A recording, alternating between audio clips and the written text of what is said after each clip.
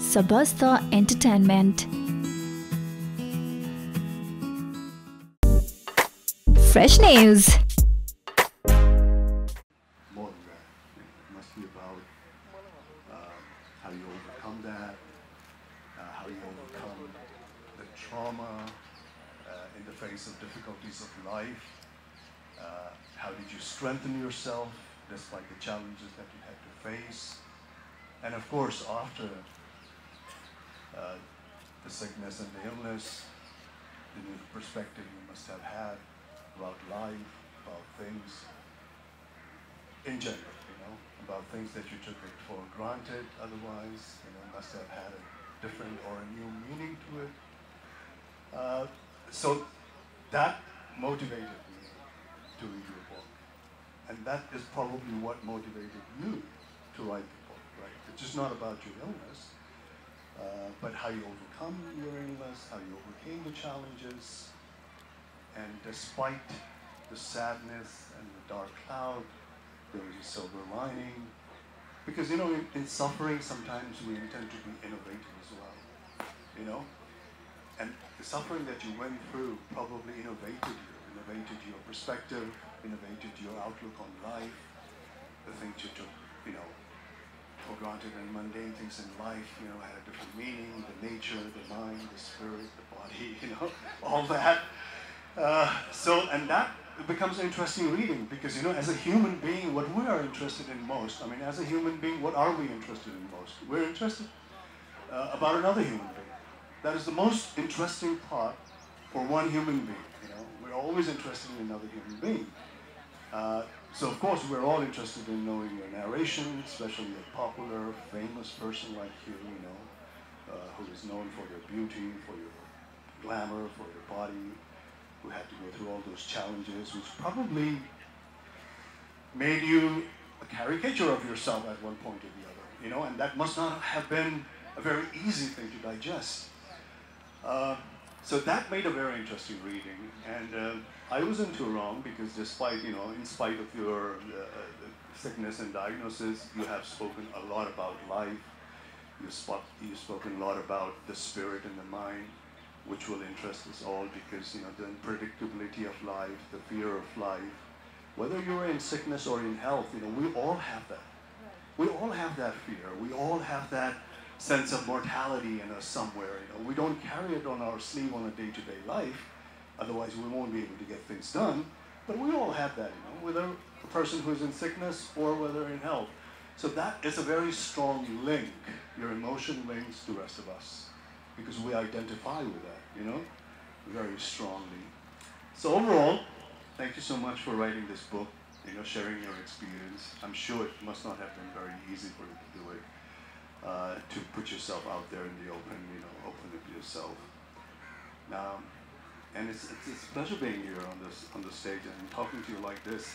What I would like to ask you is, when you confront a serious disease such as cancer, especially you on your fourth stage, and it has already metastasized, and that is there's a very fatal stage that you're in, And when you first confront it, I think, most of us, what we intend to do is when we're told of our fatal disease, we go through this. The first phase is always the denial phase, It cannot happen to me. It's not me, This is something that happens to someone else. This is something that I read about somebody else, So you go through the denial phase, and then slowly, it starts sinking in you and in a person, and then you sort of intend to sort of like take it in. And then you say that, okay, this is what I will have to live up with. And then later on, then you build up a courage. And the courage, of course, is not only you yourself, but the other sources that come, your lovely mother, your father, your family, When I read the book, the amazing thing that you have is, you have your strength of your own, you're a very courageous person, but at the same time, you have a tremendous support system. A tremendous support system in your mother, in your father, in your brother. You are so lucky. Yes. If I fall sick tomorrow, I will not have that support system. My parents are not around.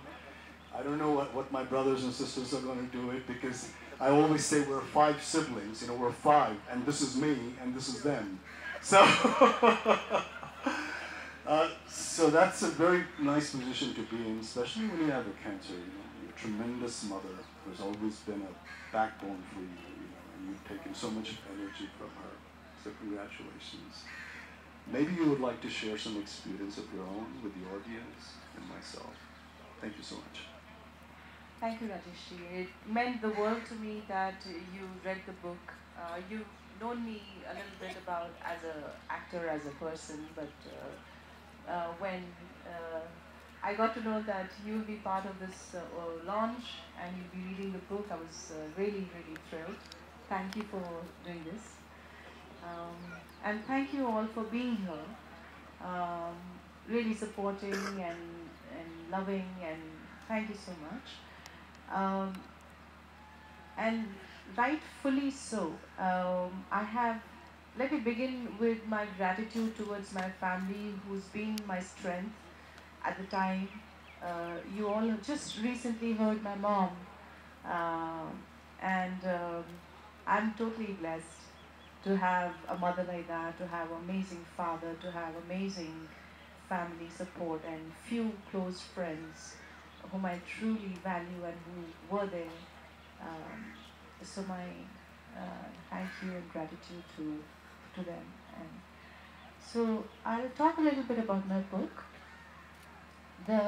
I felt compelled to write this book especially about cancer, how it impacted me, and what all happened, because I feel it is from a person's perspective, a person who's gone through this kind of life-threatening disease, is that kind of in the mainstream, there's lesser kind of a book.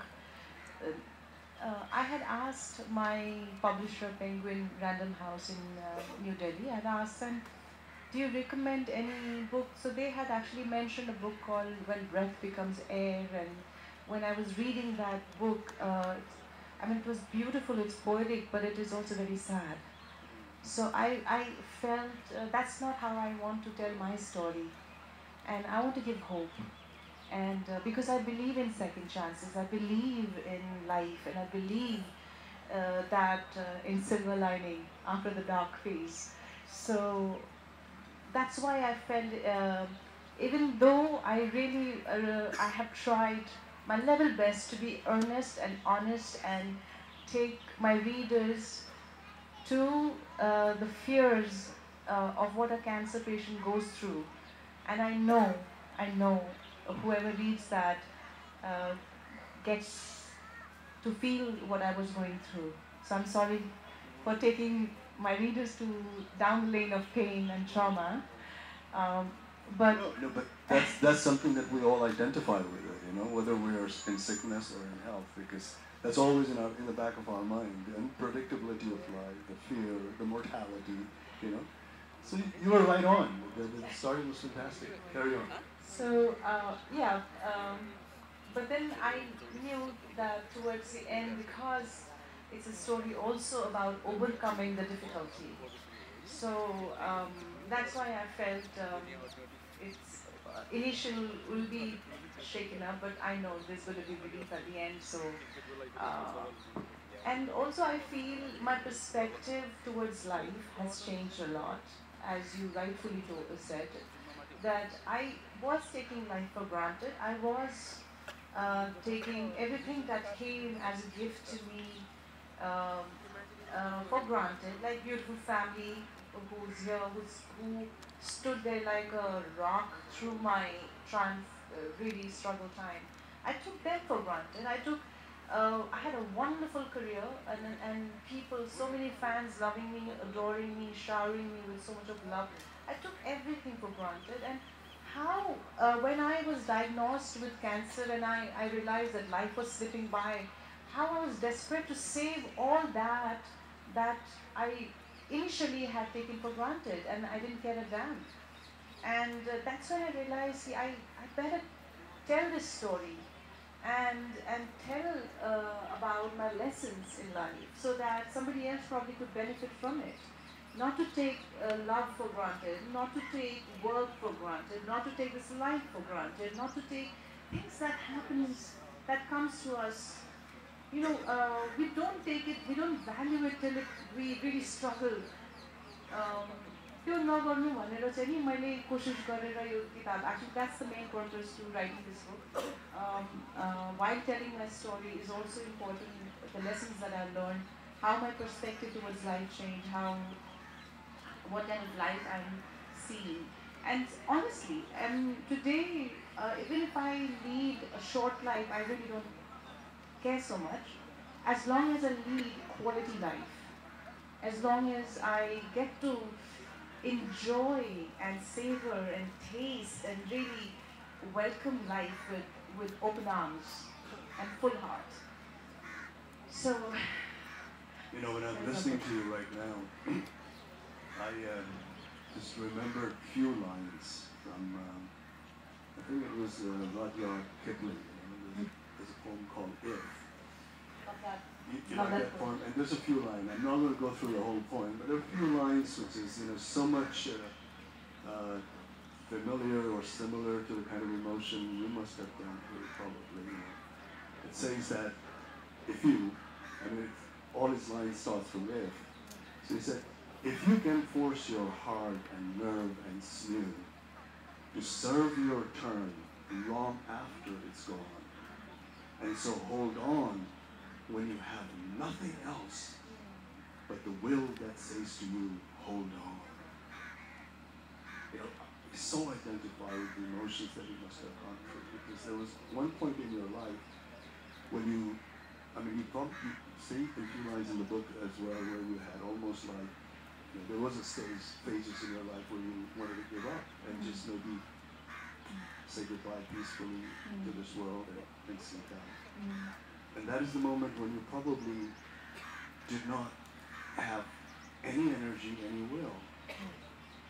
But that is the moment when you stuck on and you held on and you hold on to your energy when there was absolutely nothing else to hold on. And that is when you become courageous. Because the kind of, when I read the diagnosis, the kind of stage that you had gone through, it was a fatal stage. It was the 4th stage. Cancer was rampant.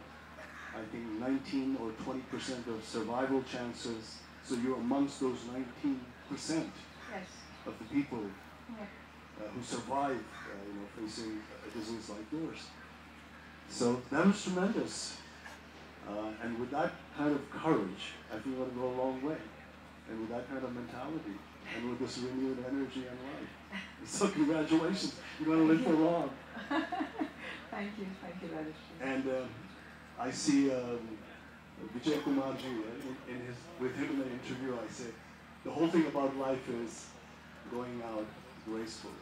Absolutely, absolutely. At one stage of life, what you think is, what do you want the most? I just want to exit gracefully from this life. And that becomes the most important thing, to exit gracefully.